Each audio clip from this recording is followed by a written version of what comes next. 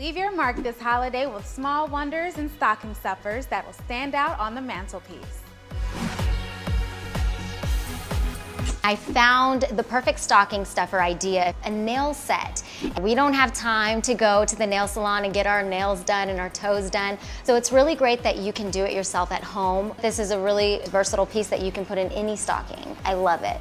Here's another really great stocking stuffer, perfect for the boys and the girls. It's a really, really cute phone case. I love, love, love that this specific phone case is metallic. It's on point with one of the metallic trends we've been seeing all season long, so you know that your phone is going to be stylish. I feel like there should always be like one really cool item in your stocking, so why not some headphones?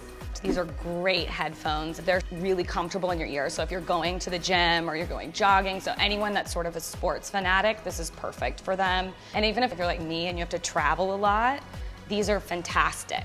A great stocking stuffer this year is the combination bristle brush from Sonia Kashuk. It's actually a combination of nylon and boar's hair, and it fits great in anyone's stocking. I carry it around in my tote bag all times because you never know when you're going to need a touch up. I love nail polish because it just allows you to change up your look so fast. So nail polish as a stocking stuffer is a win. Whether it's your little sister, your mom, your best friend, no one will say no to nail polish, especially Essie. So get them something that they can use this season and keep on using over and over.